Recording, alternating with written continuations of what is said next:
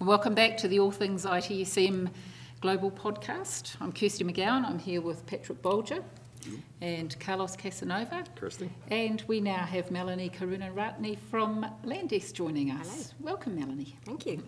So I understand this is your first time at HDI. Yes, it is. It's really exciting. It is my first time. I've done shows like Pink before, but HDI, very first time over. So how are you finding, what's different about the other events you've been to? Is there anything that stands out that... So, well, certainly because we've got an expo booth here, and it's been manic. Yeah. We were surprised. Really busy. Yeah, That's great. really busy. So that's been good. We've had some really good conversations, but also going into the sessions as well, they've been really strong as well. The couple of sessions that I've managed to get into, because we've been so busy on the booth. Yeah. But, So when you say really busy swag grabbing, or really no, busy that's what I mean, looking for having for actual solutions? conversations. Right, Yeah. okay. Really good. And it's having conversations not just about needing a new tool, but just having conversations about challenges Yeah. Right. in general. That's nice. Right. And what So- are you finding that's common? What are they coming up to you and saying, hey, we're struggling in these areas? Was there any kind of common trends or patterns of what people... Yeah, I mean, honestly, as we know, there's not an awful lot of people out there, service desks out there that have greenfield, Yeah. No. not No. anything. So there's a lot of challenges with older systems that Right. are in place that people are struggling to now get value out of, because their worlds have moved on. You know, Yes. the role that they Yeah. had, the role that the organisation had, their customers or their employees, what they need and what they want has changed dramatically. Yeah. And the tools- It always kills me when organizations take that kind of standpoint and we'd like to change the service management solution, but we can't, and it's not really a critical system. I'm thinking, hold on. yeah. Yeah.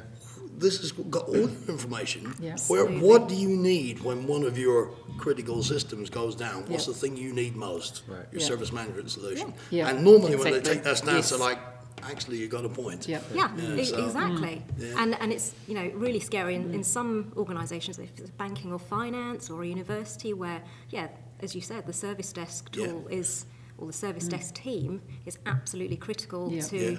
those. And I've seen some that they don't consider that one of their high availability needs. Yeah. And they're like, wait, when you have a Yeah. disaster, when you Yeah. have Yeah. availability that is is- the one that you need. Who do you Yeah. call, as they say in Yeah. Ghostbusters? Who do you call? Yeah, You know. exactly crazy. right. But so often it's actually left almost completely out of any disaster. Yeah. Oh, disaster recovery planning. I see You it all just the don't time, see and I it. just scratch my head. I'm like, are you missing something? Yeah. And no.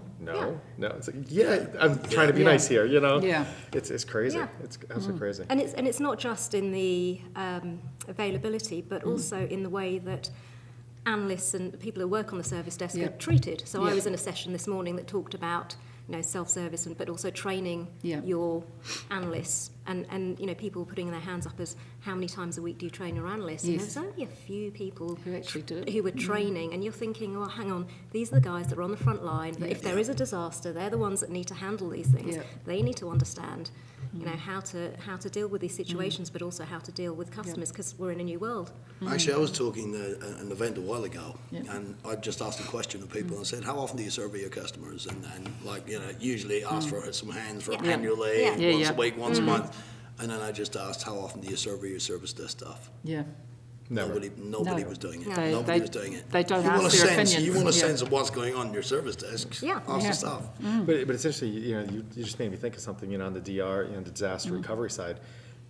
I spent several years on disaster recovery, business continuity, and I don't recall a lot of them even including the services. What they do, the DR and Yeah. BC is, we're going to run these tests and make sure the systems are. It's like, well, shouldn't you be testing the actual folks that are going to have to Exactly. support it during that Yeah. event? Exactly. Oh no, that's just Yeah. something else. We'll make it. Yeah, in the same way No. that a hospital emergency plan is practiced and practiced, they should be doing the same thing on the Absolutely. service Well, desk. I love the analogy when I was talking to one of our guys at the office, and he was basically trying to express the importance of the people element. And we basically say to an organization, look, what would happen if we took away all your toys, all your technology came away, all your process got taken away as well, and you had nothing? How, would you be able to operate? And they said, well, yeah, we would. We'd have people answering the phone, and we'd be relying on their knowledge and be writing stuff down. It'd be like, right, okay, so Let's do the instead of other. investing in all of the other stuff, Yeah. why don't you start there and invest in that, get that bit right, because Yeah. that's a bit that works when everything else is removed. Exactly. Yeah. Well, I mean, not to go back to 9/11. That's basically what ended up happening, right? Yeah. Everybody had to go back to the fallback, which is, Yes. hey, Bob, Yeah. and because nothing else was there. Well, it's amazing. I mean, Yeah. you had various different systems that just didn't talk to They each didn't other, talk to each other, and yeah. and Yeah. therein was the problem. They relied on people talking to each other. Yeah. which is- Yeah. Yeah.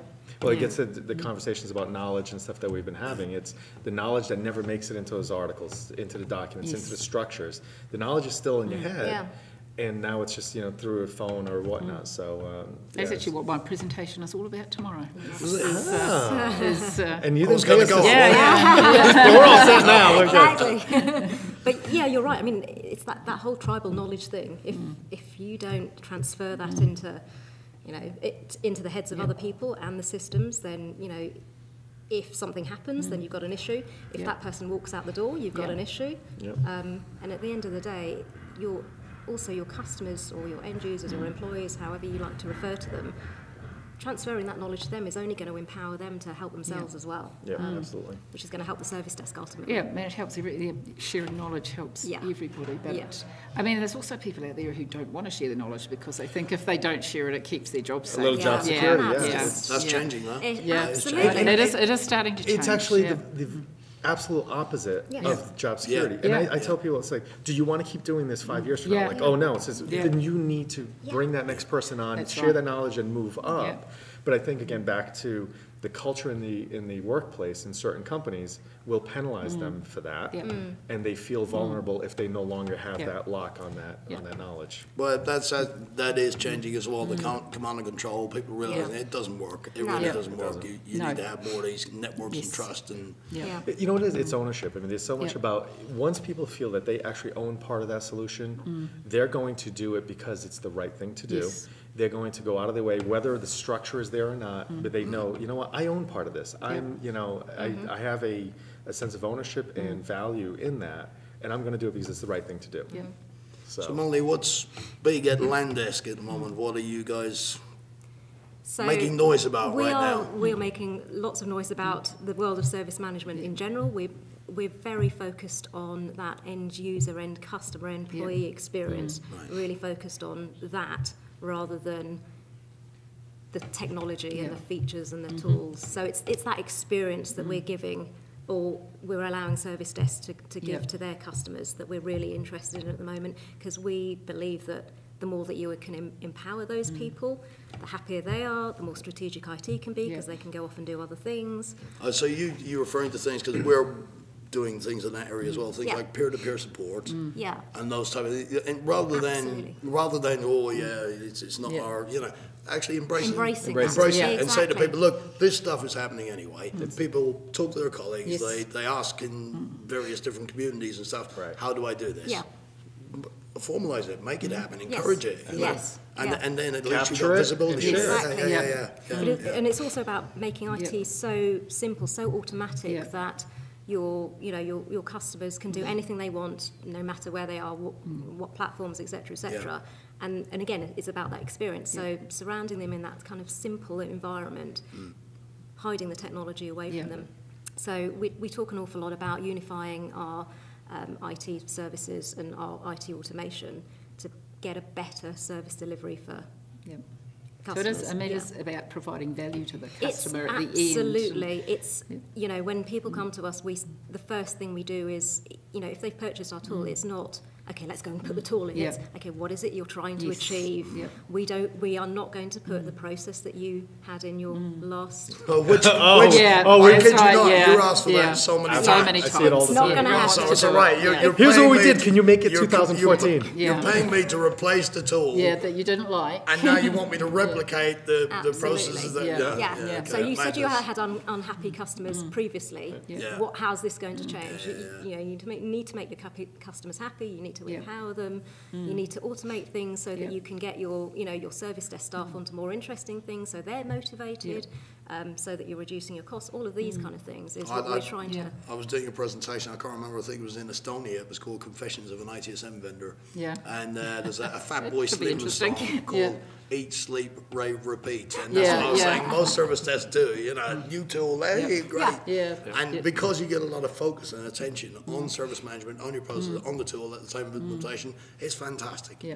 But then the vendor leaves and you get on with your day job, Yeah. and people do go to sleep. And then 3 years, 4 years down the line, they're banging tables. This tool is useless, and then they get rid of it. And you make the same mistakes all over Exactly. again. It's And just I hadn't madness. thought about maybe, well, what we need to also think about is what other systems they have in place. Yeah. Because if you're not utilising what you've got now, again, there's a waste there in resources and everything. It's a bit like go out and buy a new washing machine and then not Yeah. plumb it in properly. Well, that's so you've right. got, Yeah. got a Yeah. leak. Well, 'cause- the requirements Yeah. list, you get Exactly. dumped a document, yay thick, which says you need to deliver 27 processes. They invent a few that, according to ITSM, that Yes. they're never going to deploy. Right. And it's heartbreaking, isn't it, as Yeah. a vendor, It is. to It see is. people invest in stuff that you know they're never going to use. Yeah.